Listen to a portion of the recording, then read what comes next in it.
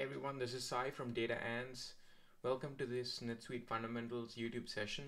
In this comprehensive tutorial, we will cover everything you need to get started with NetSuite, the powerful cloud-based ERP solution, which is the number one leader in the market right now. If you're a beginner or if you're just looking to refresh your skills in NetSuite, you're in the right place. Let's dive right in. So, let's get started with the introduction to NetSuite. So, like I said before, NetSuite is a cloud-based ERP, so everything you want to access is based out of a web browser. So basically, you just enter a URL, and you can basically get into your business processes, your reporting, your CRM, e-commerce, all your financial management, all of your systems in one place on the browser. So it not just offers an ERP platform, it also integrates with other solutions too. So like you can see, this is the basic classic interface UI of the Oracle NetSuite. So if you can see here, on the top left, I see the Oracle logo. So I can double click on it to get to the details behind what my instance is. You see the global search bar on top. You can see a quick action menu here. You can see help, where if you wanted to get help with something in the instance, you can get your help here, some feedback you want to give to NetSuite, and your instance over here. So so this is just to get started. So yeah, this basically gives you an overview of the user interface and navigation. So if you wanted to change your preferences, you can click on your home dashboard and click on set preferences. So here you could see what type of language you can set, any profile changes that you want to apply. The default settings are all here, but you can change your appearance, like any kind of themes. If you want to change the color, for instance, I wanted to go with a gray theme. Looks better for me, so I can always do that here. So it's all possible inside the user interface, and you can see that on the top here you have your menu bars. You have all the way from activities, payments, transactions. It depends on the kind of an instance you have. This is a basic demo instance, so it gives you an overview of all the different menus available in the system, right? So yeah, like NetSuite navigation is pretty easy. You can quickly navigate by hovering over the menus here and go to different forms or transactions in the system. All you have to do is just you need to figure out the UI first to get a sense of how NetSuite is. So yeah, that gives you a high level overview of this. And the most important aspect of NetSuite is the users, obviously, who could log in into the system. So all you would need to do is set up user roles and then click on manage roles to see who the list of users are in the system. And you can always create a new user role by just clicking on, again, setup user roles, manage roles, and new. So once we are here, you can see that the roles, you can create a name for the role, an ID. You have a bunch of options here to create a role, what kind of permissions they have.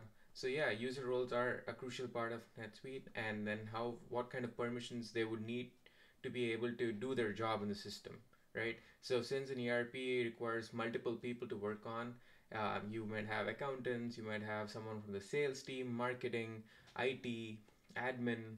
So you have a whole bunch of departments working together to maintain the system, right? So yeah, user roles and permissions are going to be your key unit to drive the system forward. So yeah, followed by that, the crucial part as an admin is going to be the company information and setup. So you can see that you can enable certain features by going into setup, company, enable features. So it'll show you what all features are enabled in your system. You can have your accounting related features, tax based on where you're located, transactions, what kind of transactions are relevant in your organization, items and inventory, right? So if you have an inventory or an item based warehouse based solution that you're offering, or you're looking for, NetSuite is the perfect go-to solution as an ERP platform. And then you have multiple uh, options or features available for your employees. Like you can also enable payroll, time and expenses. All of these are optional menus that are available inside NetSuite and are optional packages. So you have your CRM features, sales, lead conversion. You see, they can also have like NetSuite be used as like a case management system, like marketing to capture leads, right? Campaigns and partners. So all of these are possible inside NetSuite. Analytics too. So you can quickly, do analytics on top of your data sets or quick analysis, or export it to Excel. So you can also have a web presence if you're looking to have like an e-commerce front. Um, all of that is possible with like web presence, and Suite Cloud is basically you doing scripting, custom workflows, or if you wanted to automate certain processes in your system, this is where you would go in. So this is just to give you a high level info on the company setup. So followed by that, there's also, like I said before, there are different records in the system. So if you wanted to go into the list, different record types, you have to go into customization, lists, records, and fields, and click on record types. It'll give you the different record types in the instance, right? You see there are a bunch of them.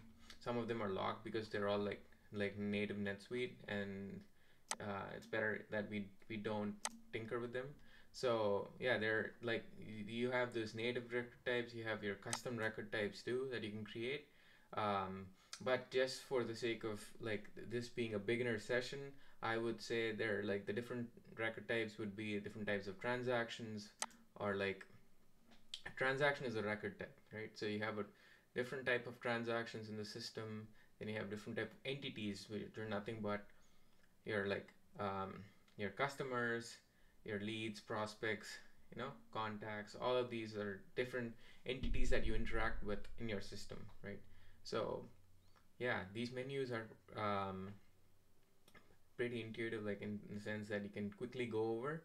It gets like it takes some time to get used to these menus, but once you get a hang of it, it should be pretty easy. And also, a quick tip here is like if you wanted to um, like save something and you don't want to go over the full menu, you can quickly add a shortcut here, like the star icon here. You can click on add to shortcuts, and this will basically create a shortcut for you, and you can save it. And when you go back home, so that shortcut will be available here, or you can hover over your star icon to quickly navigate there. So these are like the different options available in the record types, and like yeah, you can do your data entry here. A NetSuite instance is basically set up or customized as per your business. So all of your order to cash, procure to pay. So you can definitely like look up what order to cash, procure to pay is, how you get paid from your customers, and how you pay your vendors to get work done for your customers. So both of these processes are captured really well in the system. It's a robust like workflow by default, natively available inside NetSuite. So the key aspect for me after like talking about these processes is how do I get to the reporting. So there is not the best um, module inside NetSuite in terms of getting to the results or the data that I need are called save searches. So you can quickly click on a search. You can type in or search for, you can either use an advanced search, or you can type in any like for instance, I wanted to get all of the transactions available in the system, right? So the sort of type payment. So I click on submit.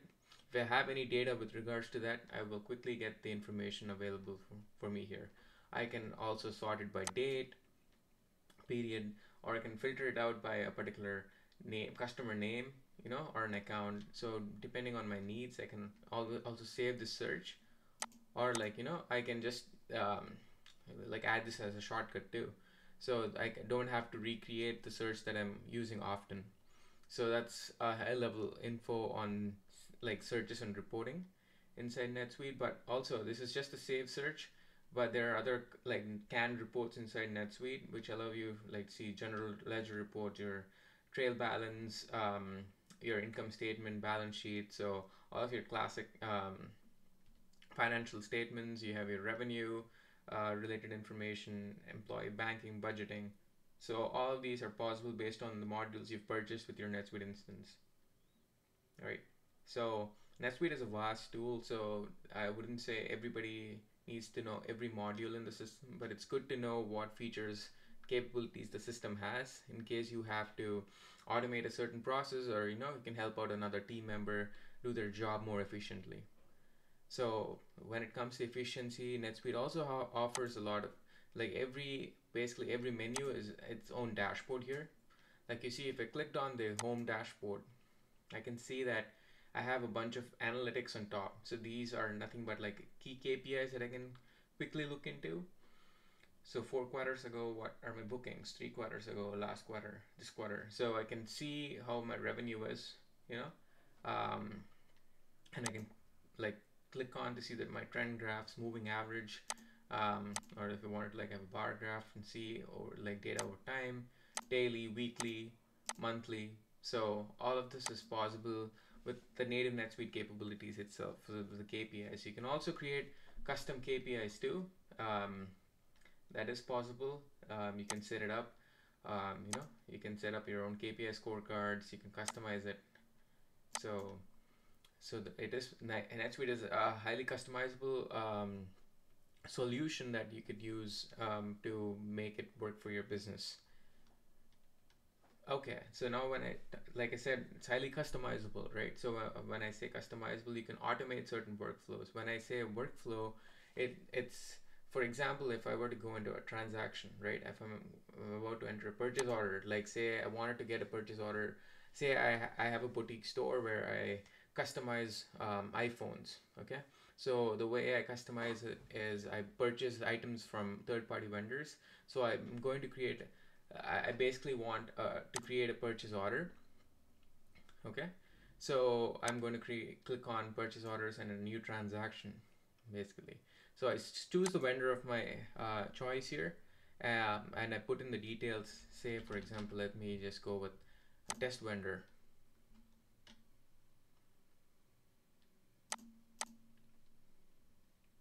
Okay, so, and I'm going to put it in like approved status pending approver. If I want to click on who the next approver is, okay, and then subsidiary, any like segments that I want to use, or like this is basically from a reporting standpoint. Your accounting team would be more proficient with this, and they'll let you know for sure. And then I want to choose the item that I want. For example, like in this case, we are looking to get a phone, right? So we want to choose the amount that we are like what we discussed with the vendor.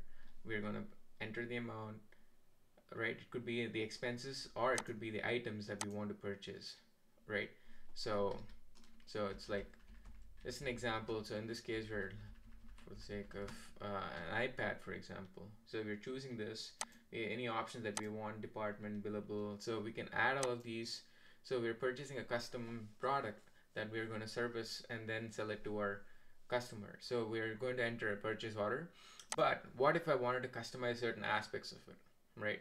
Say, for example, by choosing an iPad or like any item with like, the Apple, for example, I want certain information over here filled out. That is when I choose a workflow. For example, whenever I choose an item with an iPad or like an Apple product, I automatically want the department to be engineering, or right, and then like the class should be like say growth, and location would be like say the US East.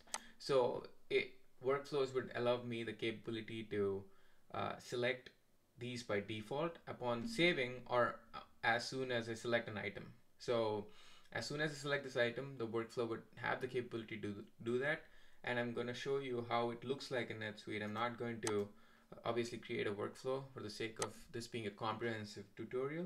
But if you guys are interested in workflow scripting or getting to be better in NetSuite administration, or like being a NetSuite developer, we have courses that we're offering right now.